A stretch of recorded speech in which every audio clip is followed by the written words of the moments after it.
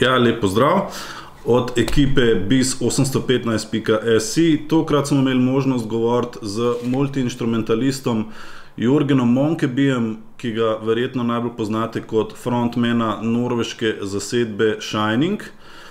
Nekaj nam je povedal o svojem aktualnem glasbenem dogajanju in pa tudi o live stream koncertu, ki ga bo skupina Shining gostila 6. junija. Več si lahko pogledate na povezavi. Zaradi tehničnih težav na začetku intervjuja nekaj minut manjka, in sicer v delu, kjer Jørgen razlaga v ponovni izdaji skladbe The Madness and Damage Done z albuma Black Jazz. Celoten intervju je potekal prek Skype povezave in je v angleškem jeziku. Se pa Jørgenu zahvaljujemo za njegov čas in voljo, da se je z nami pogovoril. Tako da uživajte. Prepared myself, and I went to his place in Notodden, which is 2.5 hours away from Oslo, and we recorded the sax. So that's how I knew him. And when the Black Jazz album came out, I wanted to have a follow-up single to release after the album was out. So I asked him if he wanted to record vocals on the song Madness and the Damage Done, and he said yes. So I sent him the instrumental version, and he recorded vocals, and I got them back, and I was going to kind of work on it and mix it and edit it and finalize it, but I never got around to do that. And I think part of it was also that we were waiting for another. We were planning on maybe releasing a physical EP or a single or whatever, and then so it needs to have. At that time, we didn't. Spotify and streaming stuff wasn't that important, so you had to have more than one song to release something. So we never really released anything. So those tracks were just stuck on my hard drive, and I forgot about them. And then after 5-7 years, I got the rights back for Black Jazz, and now I'm able to release it myself if I was able to do that, if I wanted to do that, and it's sold out, so it was unavailable on vinyl and CD for several years. And when we started getting closer to the 10 years anniversary, which is to this year, I came up with this idea of maybe re-releasing the album again so people could get it as a physical version, because people had asked me about that for many years. And then I remembered that I had these tracks from Ishan lying around somewhere, so I had to go into my closet where I have all my old hard drives and go through them. I had to find his email. I printed out his emails. I had the email as a PDF on my laptop, but I didn't have the files, so I had to find the date of when I received the files, and then try to figure out which disc it was, if it was a 2009 disc or 2010 disc. And then I found the files, and I started editing them and working on them, and I figured that this sounded fucking awesome. So I asked Ishan I sent him a mix, and he said he loved it, and he said he would be happy to get it out. But I was missing a couple of things, because he had only recorded the first chorus, and there were more choruses towards the end of the song, and they were also in a different tempo because we're slowing down the song towards the end. So I had to edit those, and he was also. I also wanted a little bit of an extra black metal scream in the beginning and in the middle and in the end, which I didn't have. So when Vegard, which is his real name, when him and I went to the 70,000 tons of metal cruise in the Caribbean in January this year, we played with Emperor, because I'm playing keyboards with Emperor now, and I've done it for 2 years or something like that. So we went there, and we had about a week or 4 or 5 days on that boat, just playing shows in the evening and nothing to do in the daytime except just getting sunburned. So we just sat in. We took off, we took half an hour in my room on the boat with my live microphone and my live sound card, and just recorded some of those screams, and then basically all the other stuff, all the verses and the choruses and stuff, those are original 2010 recordings, and then there was just a little bit of the opening in the middle and the ending scream are 2020 recordings. Yeah. So that's the full story, and then we included that. We released that as a single a couple of weeks ago, and I also included that song as a bonus track on the LP that I'm selling now on our merchandise store, which is the only place in the world that has it. So I have them all. I've just been sitting and signing these, nice. sending these out. Yeah. So that's it's a lot of work because I have to. First of all, I had to redesign the artwork a bit because we need to change the logo for the record label and the barcode. I took away the barcode basically, and a small changes, and then we had to get a new, LP master. So I sent new audio, and then they sent back a test pressing. I had to check that and confirm that, and then when I finally got the LPs outside my house, like 300 kilos LPs, I had to carry them myself up to this apartment, which is in the 5th floor. Basically the 6th floor, because I put them up in my attic. So I have them all in my loft, and then I get them down here. I do like 10-15 of them every day, because it takes about an hour to do 10-15. So I open them up, I number them, and I go into my system and I find out who ordered them, and if they put in any note, maybe they want it signed to another name, maybe as a gift or whatever. And I sign them to them, and I just write a little message. Maybe I know the people who bought them, so maybe I personalize the message. And then do this with like a silver pen so it looks good, and then pack it, print out address labels, and then print out the shipping costs, like stamps and shit, and then put them on. Yeah. So it's a lot of work, and I go. Yeah, I get it. So that's what I'm. That's part of what I'm doing now. Nice. On 6th of June, you'll be performing your Black Jazz album online. Can you tell us something more about that? Yeah, that's gonna be exciting. Yesterday was the 8th of May, and it was 75 years since the Second World War. Hopefully, the last World War ended. Yeah. And the factory we're playing at on the 6th of June. 6th of June is actually the D-Day, which is another Second World War important day. It's the day where the biggest Allied invasion of the west of France, which laid the foundation for that was 1944, which laid the foundation for the fall of the Nazi Empire. But anyway, the factory we're playing at was initially fertilizer factory.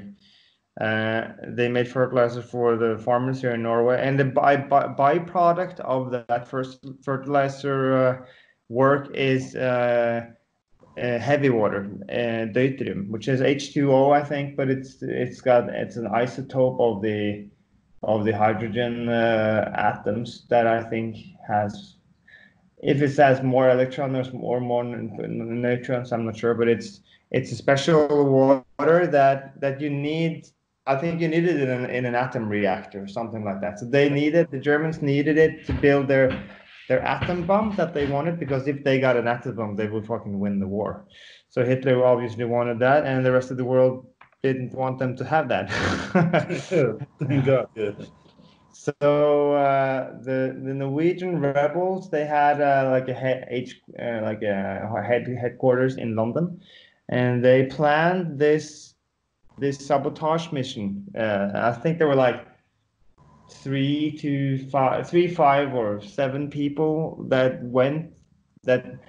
that went to the factory in the middle of the winter Yeah. and broke in, and it was a really heroic mission. They went there and they blew up the factory to stop them from making and exporting heavy water. I also think they blew up a boat on the lake close by that had heavy water in them. So that means that they bought the world time to win over Hitler before they got an atom bomb. So it was a really important mission, and there's been a film made about it called The Heroes of Telemark, and there's a new TV series called called The Heavy Water War, which is a Norwegian and British TV series, 6 episodes, and it looks really good. It came out 2 years ago or something like that. So it's a Norwegian. It's a part of Norwegian history, and it's a really, I like that story because it's just like the Star Wars story. It's a rebel army, small rebel army, poor people who do like heroic feats, and they win against the big bad empire. So that's where we're playing, and we can't have audience. Oh yeah, of course. So we are streaming it. Yes. So we're planning that part now. We did a streaming show a month ago that we did everything ourselves, like 4 or 5 cameras and our own lights, and we did the mix ourselves, and it was a lot of work. But now we are doing this a little bit more like a bigger production. We got smoke and lights and bigger crews, so we don't have to do everything ourselves. And we're selling tickets on our own merch store, which is shop.shining.no. Yeah, we will promote that on our page. Yeah, so that's the only place you can get tickets. We're not really sure exactly how we're going to stream it, but last time we streamed it on Facebook, but I don't think we're going to do that now. I think the plan is to stream it where so that the audience needs like a password or a special URL or something to get in. But we'll see how the sales go. And we also made like T-shirts for the show, so people can buy special limited edition T-shirts with the graphics from that show. So it's like a package, and Nice. yeah, so that's exciting. It's fun to kind of see how much of these things that we can do ourselves, or basically I can do, I made all the graphics myself, and I made the merchandise website, and I made the promo video, and yeah, so it's a lot of work, but somebody's got to do it. So if you want to watch it. Yeah. I think that Catatonia has the same kind of project today coming out, and they will all streaming on their page, not on Facebook. Okay. So you can check them out how they did do that. Yeah. Okay. The excellent second album of the project, Me and That Man, came out not so long ago. On it, you participated in the song Run with the Devil. How did you make contact with Nergal to make this collaboration happen? Well, Nergal contacted me in August last year. Yeah.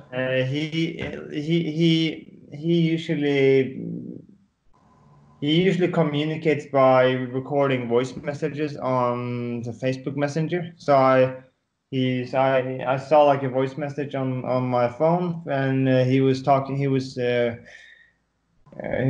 to me and asking me if I wanted to play on his on a song on the next Me and That Man record. I knew about the previous one. I'd listened to it and I liked it, and I met Nergal right before before they released the first album. He came to our show in Gdansk, where he lived, in 2015, I think, and he was working on it, and he was a bit worried that what people might think of it, because he was known for something else, and I told him that of course you can do whatever you want, and if it doesn't turn out to be good, this is what I told him: if it doesn't turn out to be good, or if you kind of regret or something like that, then you can just go back to, you know, when you're back doing Behemoth again, people will be super happy. So you got nothing to lose. And if it's good, then fuck yeah, then you can do both.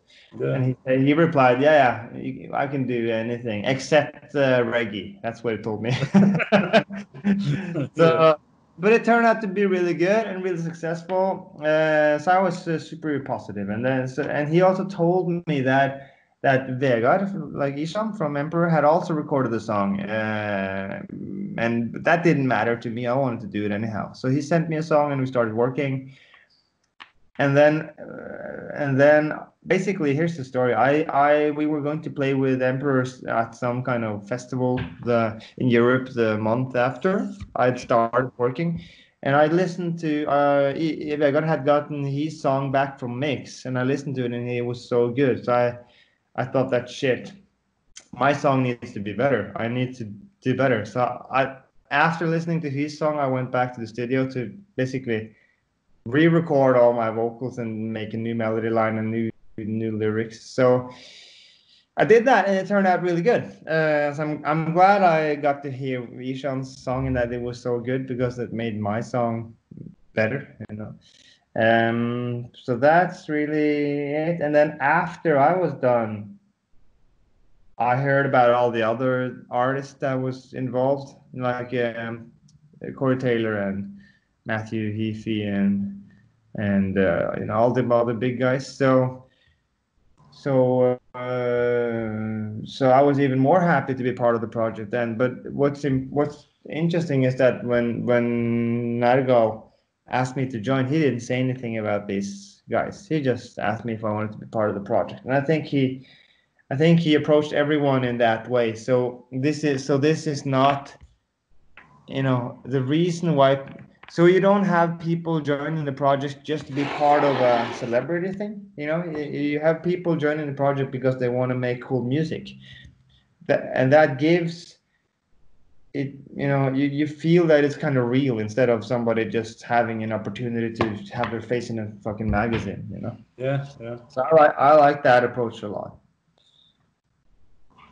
Okay, thank you. We were supposed to be on tour actually with that band now in April. We were supposed to do a 2 weeks tour, and I was supposed to be part of the tour, but it was canceled.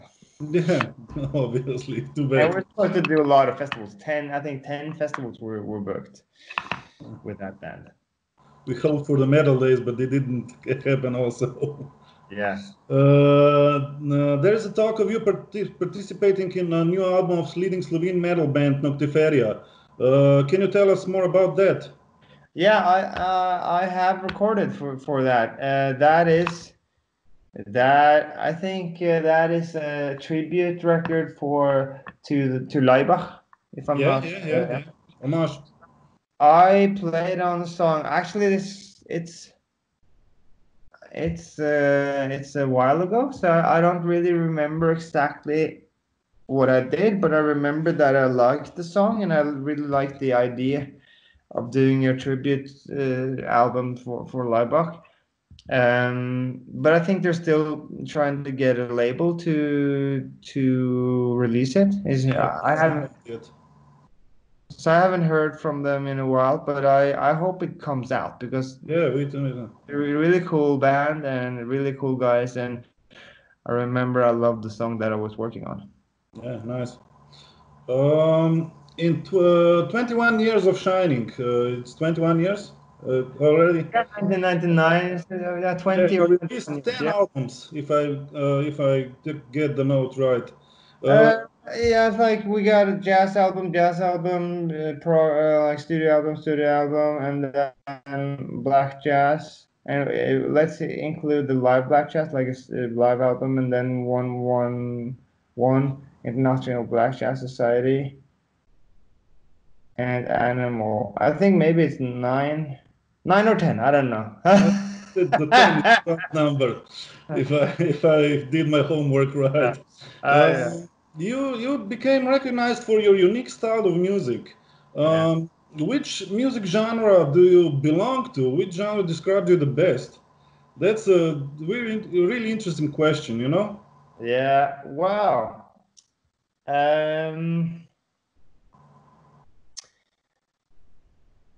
We can't place you anywhere in the metal music. And I don't think I don't think you know, there might be two reasons why a person is kind of easy to place in one genre. Two reasons. One reason is that they really just love that type of music. You know, if you only love country music from the 1960s, then obviously that's the only thing you're interested in. Another reason could be if you know, as a musician, there's only one thing you can do. You know, if you're a rapper and the only thing you can do is rap, and you can only rap on 80s hip hop beats, then obviously that musical genre, you're kind of stuck in that world.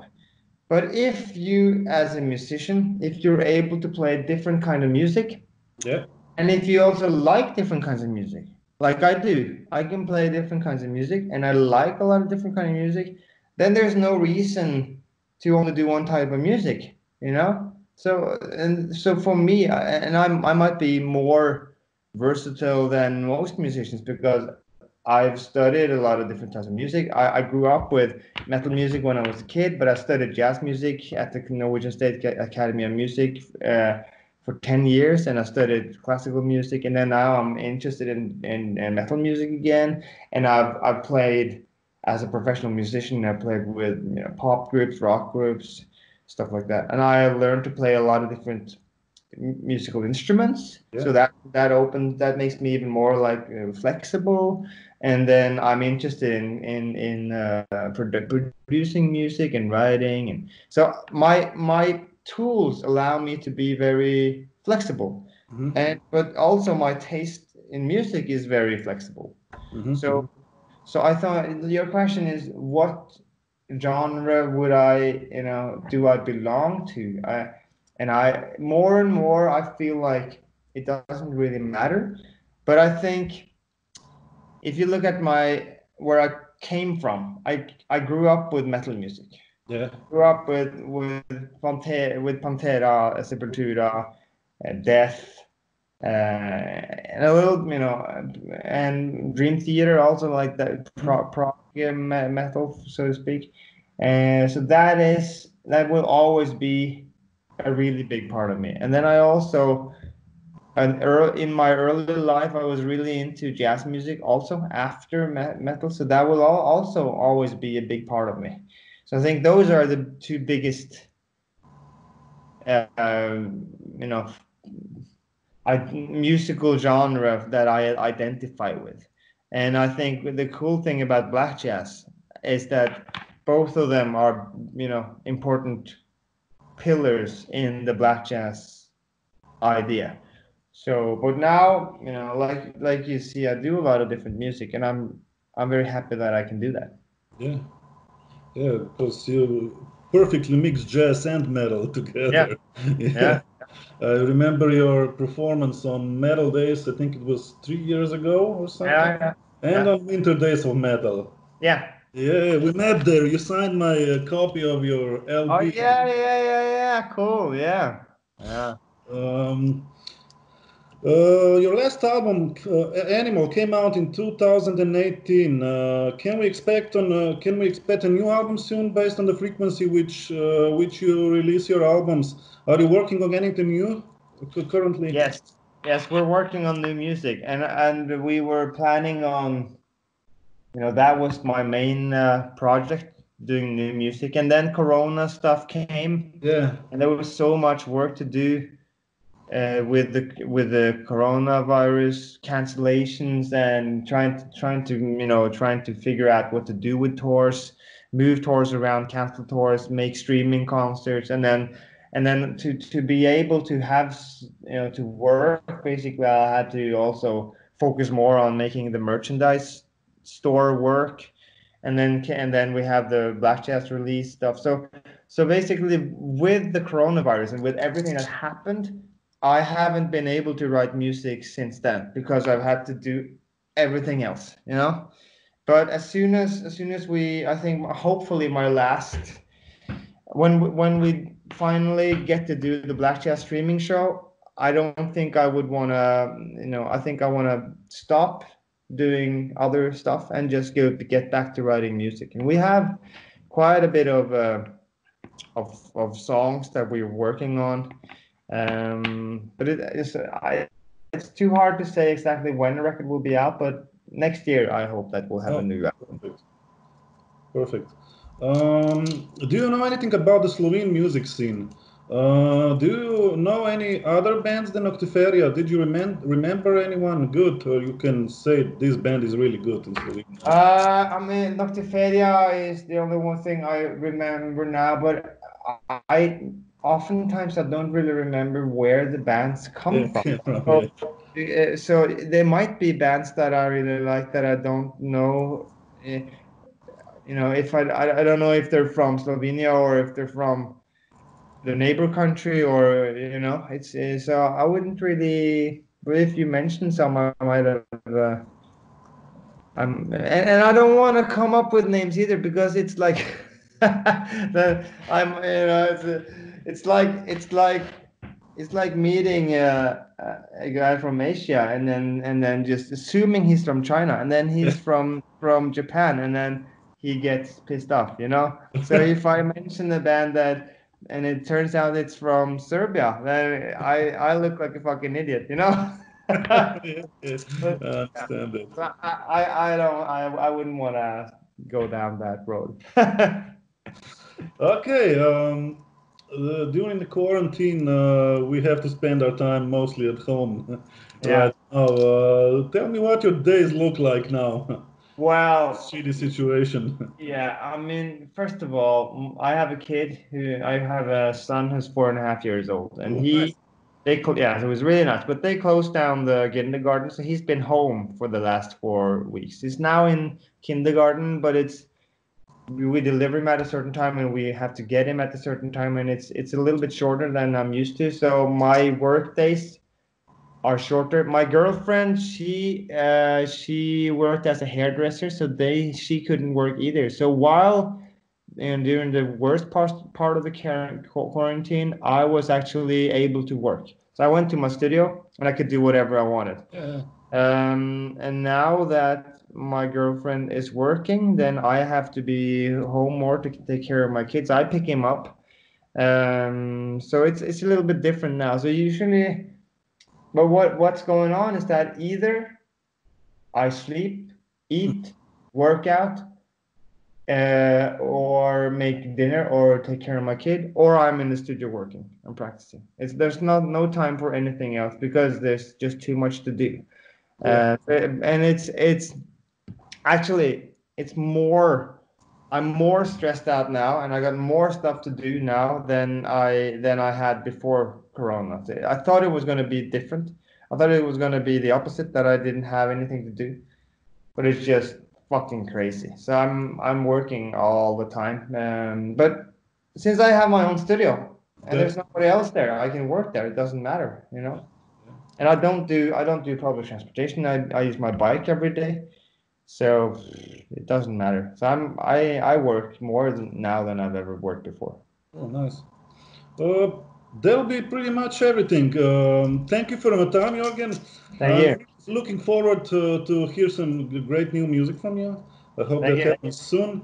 We will promote your stream concert on our page. Cool. Glad to do it. And I'll send you the interview after I record it on my computer. Okay? Well, I'll send you a link now with some info. Oh, perfect. I can do it now. Let me see if I can do it here on. Let me see, because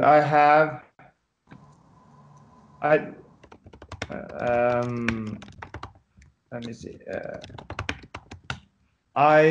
Last night I did a Twitch live stream where I talked a little bit about some stuff that I told you about now I'll send you a little email with a couple of links, and so you can take a look at it. Perfect. Thank you a lot. Stay safe. You too. See you soon. Bye. Bye.